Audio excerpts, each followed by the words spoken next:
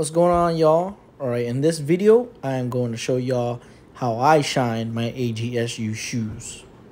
Now I could have wore them to break them in, so that way after you shine them there's no crease of it cracking, or the cracking shows after it creases, vice versa.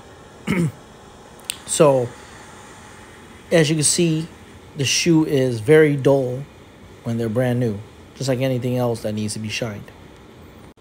Luckily, I just got these because they have a shortage out right now for the pants, the cap, etc. for the AGSU. Now for the ASUs, they have everything. This being the new, and just due to supply demands, there's a shortage across every post. So we're going to start off with the left shoe. Again, it says dull, just like every shoe that needs to be polished when you first get them. So I'm using a water bottle right here, empty. Kiwi set, the brown one. Well, I dropped it, but here you see it, brand new. You don't have to use a lighter, but you can if you want.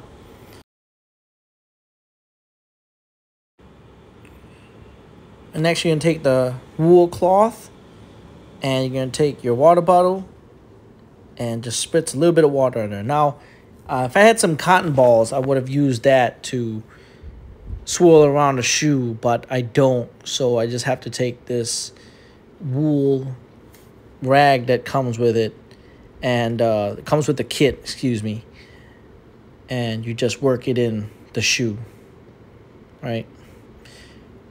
You're going to go in a swirling motion, whether you're going to go left or you can go right, but you will see a shine once you've put some elbow grease into there.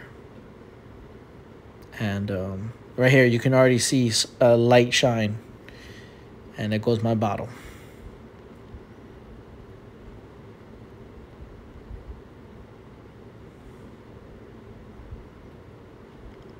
You just wrap it around your finger, the wool cloth, and you're going to go in a swirling motion.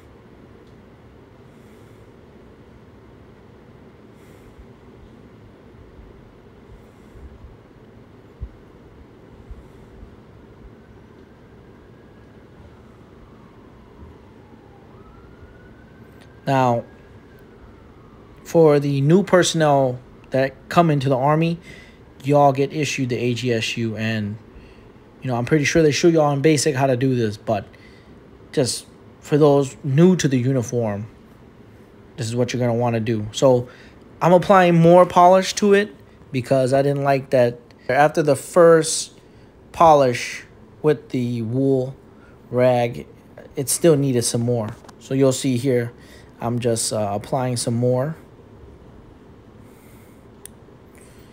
working it into the shoe. Speed it up here a bit.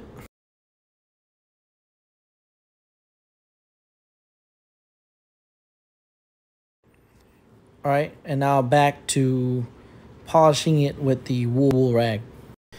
Back in the swirling motion.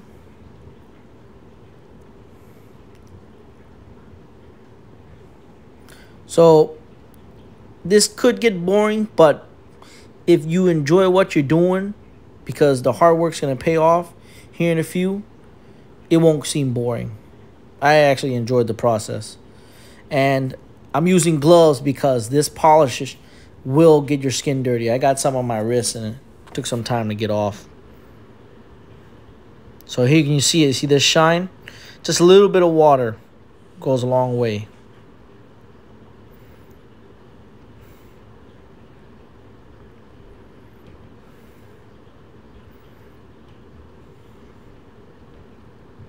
I will speed it up.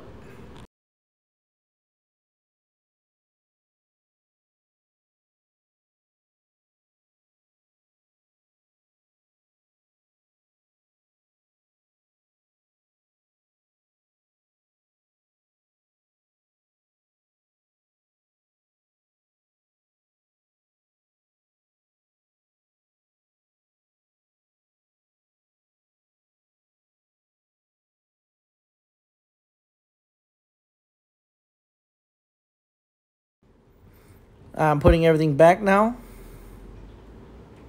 Here you can see it. Decent shine. Better than what it was. So I'm going to show you compared to the other shoe. Right, you're going to see the difference here. Look at that. That is dull. Right, it doesn't have that same shine. Now, I'm not done here. Right, you're going to see in a minute. I'm going to add the finishing touch. But you can see it.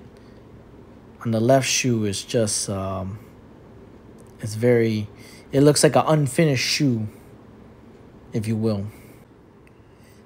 So here's another comparison between the two. On the right, it's polished. On the left, it's just unpolished. So, let me know what y'all think. Again, the finishing touch is going to come on here, and you're going to see how much better. Because without the finishing touch, it still has kind of like some swirl marks. So, this is the polishing pad, or the applicator pad with the polisher.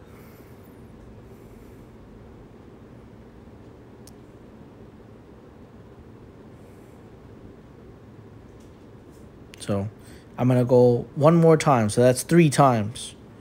Right? I wasn't satisfied how it came out. So I'll speed it up.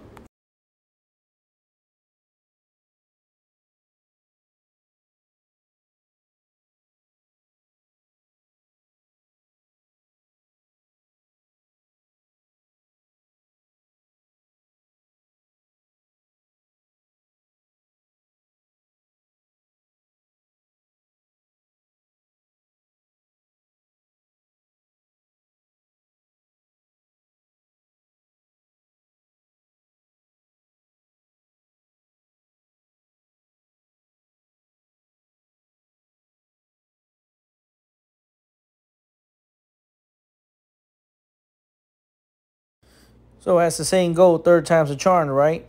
So this is after a 3rd time polish. Here you see it. Looks a lot better on the 3rd time go around. Whereas on the left, it's, just, it doesn't have that sheen. So this is the final touch. It is the express shine, right? You press it down and that liquid in the middle releases. So you just brush it across the shoe. I'm pressing it to see if it'll come out, but it just comes out slowly, right? See, I'm still trying to press it here. Once you've pressed it, go ahead and start polishing your shoe in a swirl motion and back and forth. Kind of like you're using the brush, right? You're going to see the difference in the shine that this gives for the express shine. Now, I wouldn't advise using this first versus not polishing your shoe. Now, will it work? Probably, but I don't think you'll get the nice shine like you would if you weren't to polish your shoe first. So, buff it first the right way. Apply the polish, then rub it in with the brush. Then you gonna use the wool rag with the water, and then once you're done with the finishing touch, you're gonna add this. Or once you're done with everything, you're gonna add the finished touch. Bear with me. This is to help myself out and to help y'all out. But as you can see, going back and forth with this, the swirl marks are going away, which I was amazed while I was doing this. This is coming out great. Now, I am going to purchase some edge dressing just for the bottom piece. Does it need it? No, because these are brand new. But will I add it? Yeah, I can. Because once the dust settles in there, it's going to look not so good. So just take the express shine, get it on the tongue, get it on the sides and the back.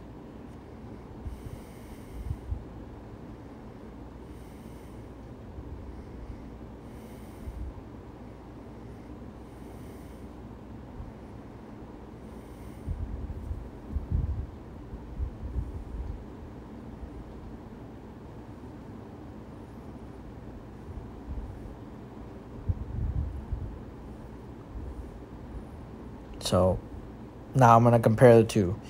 You see the difference with the Express Shine? After you've polished everything, it just looks great. Whereas on I'm doing the gladiator, thumbs sideways. So yeah, big difference. I just love the way it looks. So here it is again, the brown kiwi shoe polish, the applicator pad, the shoe polish, the shoe brush, the wool rag that it comes with,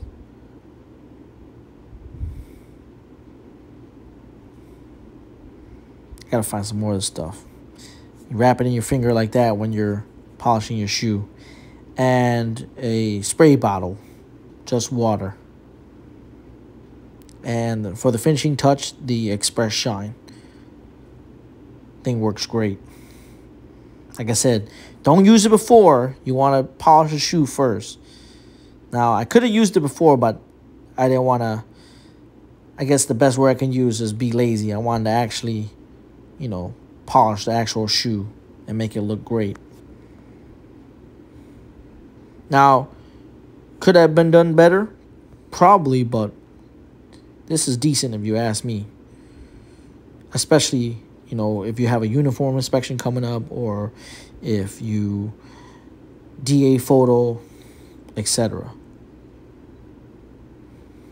Now for DA photos, right, you don't have to wear the shoe, but I always wear the shoe. You just, you're standing and they're not going to show your feet. So I'm going to lace them up right here. I go under. I don't go over. I don't know about you, but I rather go under. I like that. I do that with all my shoes, even my boots. So make sure the shoelaces are even.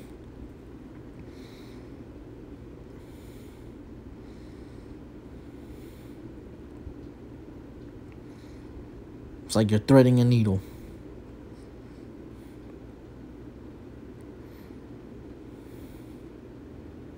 I tell you what, can't wait to actually wear these. I've been waiting for some stuff to come in because I don't want to have a incomplete uniform. Do bear in mind, I did speed up some of parts of the video. That way you don't have to sit here and listen to me. But just to get some of the points across, you can watch it for about 10-15 minutes. And then I've sped up a lot of it. That way you can see the process without actually having to hear me ramble.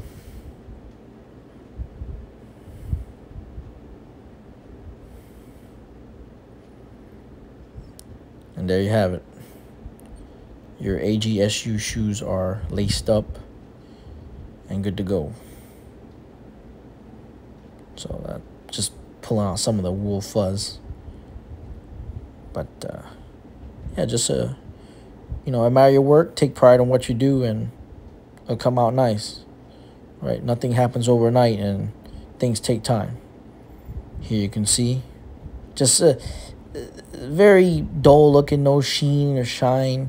Whereas you see this,